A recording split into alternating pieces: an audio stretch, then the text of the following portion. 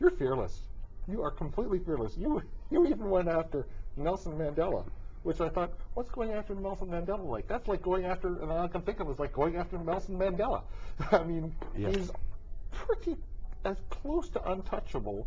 Well, Nelson Mandela, to himself, to his great credit, and he's such a gracious, interesting man, the first thing he said to me when I said to him, we were chatting, you know, well, people regard you as a saint, you know, and he said, I'm no thanks, I don't want to be a saint. And I think that probably upset him more than some of the other questions I asked him, the suggestion that he was a saint. Nelson Mandela and the African National Congress promised the majority of South Africans a lot of things. And what I did was, I hoped, a job of journalism, bring out the promises, read them out to them, and say what happened. And it's a very simple formula. If you do that, you're likely to upset people who haven't kept their promises. I think we find that in our own lives. I sort of got a smack wrist, so to speak, from Nelson Mandela, though we parted in very good spirits. Yeah. Let's talk about the title of the book, because that's really, you know, freedom next time. Yeah. Therein, I think, lies the hope in these struggles, is that these are people who glimpsed freedom, or the possibility of freedom, but events have conspired, or they've been denied it. But they've got close to it. And one must not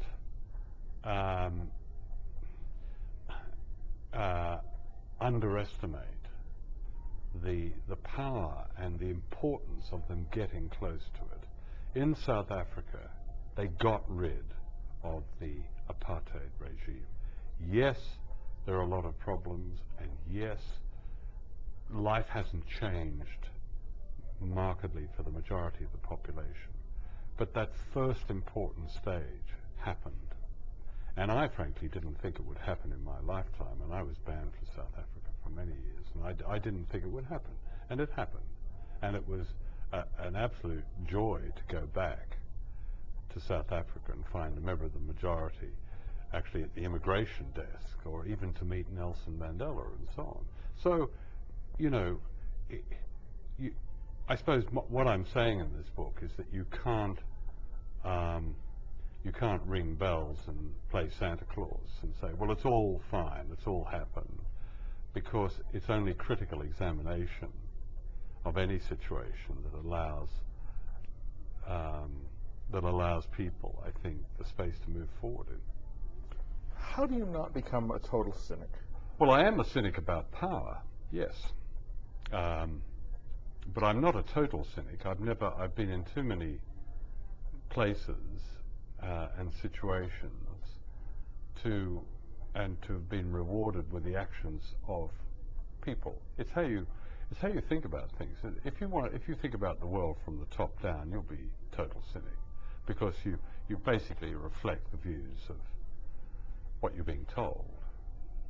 But if you think about it from the ground up, a bit more confusing, but you're likely to see things differently. Where in the world do you look now and go, okay, here's a place where the people are starting to win, and it looks like they're going to win, that they're going to, you know, get something approaching their fair shake? Well, where in the world? I would say Latin America. Hugo Chavez is Latin America? Yes. Hugo in Venezuela, in Bolivia, in Ecuador, in Argentina, where I was filming last year. The rise of, I mean, the way it's represented in the West, of course, is a distortion that somehow there's new strong men rising. These strong men have huge democratic majorities, which is a bit of a problem for that image. But I think it's, if you go to ground level and you see the the social movements, as they called their popular movements that have produced some of their more charismatic leaders, what I thought was that there was the debate about what you do about democracy and accountability and getting basic services to people. I think that was so much more advanced than it is in the West, and that we have a great deal to learn from that. I'm not saying that it's produced perfect situations, far from it, but it's a debate that started. It hasn't started in the West. I love the book, and I know lots of people that I'm going to pass it around to and recommend it. But, you know, we're the choir. Yeah. You know? You worry that sometimes you're just preaching to the choir? Well, it's a pretty big choir.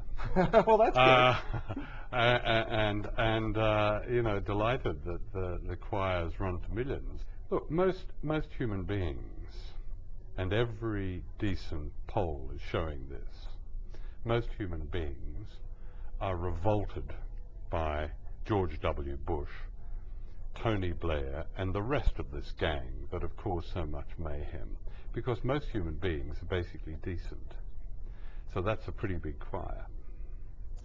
The book is Freedom Next Time. I've been speaking with the author, John Pilger, and Freedom Next Time, published by Black Swan and distributed in Canada by Random House.